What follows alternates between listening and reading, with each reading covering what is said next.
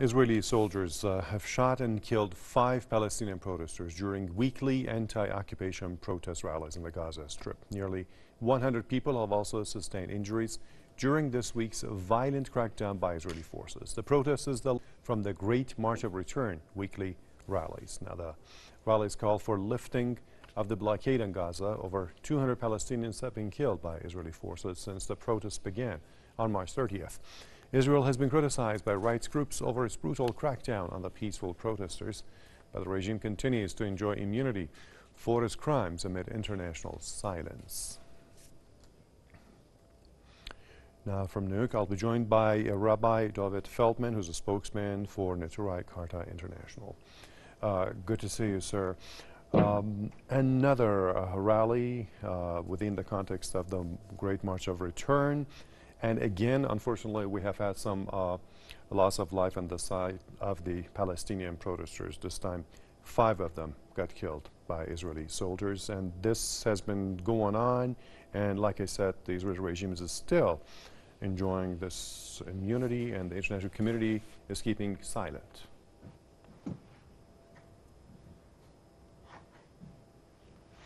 Well, all we can say is we can only condemn all what is taking place now in Gaza and what is taking place in Palestine for so long. All of this occupation from the very beginning is totally wrong, and unfortunately these killings and this escalation and this continuation of all these atrocities now in Gaza is to be condemned by the world community, especially when we're dealing with peaceful protesters, demonstrations taking place to condemn the atrocities and to demand justice. This should be condemned by the entire world community. Us as Jewish people, we condemn this because we are Jews, because we follow our religion, because we find that all that Israel stands for and all that Israel commits to the Palestinian people is criminal, not only in international law, but this is truly criminal in Jewish religious law. And I can tell you, as a Jewish person, I was part of a delegation visiting Gaza a couple of years ago. What we saw at the time was terrible, was painful, was disastrous. And unfortunately, we are already almost a decade past that, and we don't see any future, any better situation. No building material is allowed in.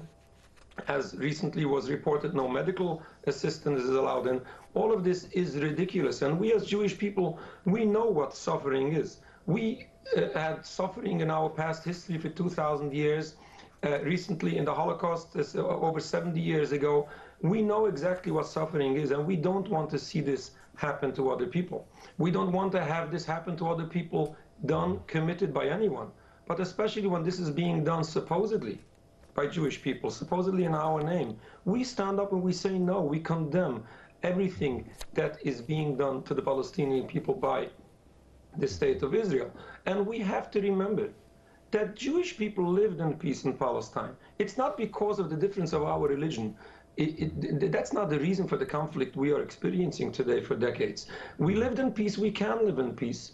And the reason why we lived in peace is because the Jewish people were peaceful people, are supposed to be peaceful people, and all what the Jewish people wanted in the Holy Land was only to serve Almighty God. No conflict, no nationalism, no politics, simply exercising our religion. This is all what makes us Jewish. This is all what our religion stands for.